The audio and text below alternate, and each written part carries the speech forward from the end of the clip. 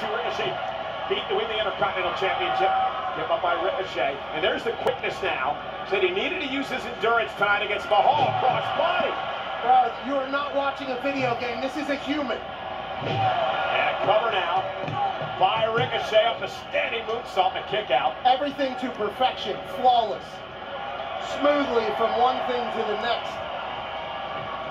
And Ricochet caught though by Jinder Mahal, looking to put Ricochet away, and he's able to counter. Mahal's finishing maneuver, but shoulders are down. Mahal grabs the tights, and Ricochet kicks at 2.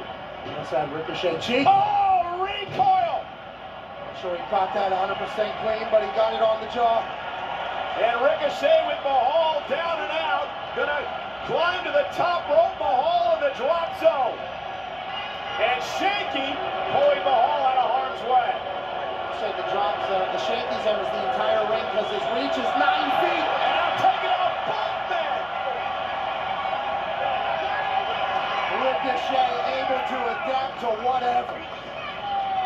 Was about to do something mesmerizing into the ring, called an audible, took to the sky, bang goes Jinder and Shanky.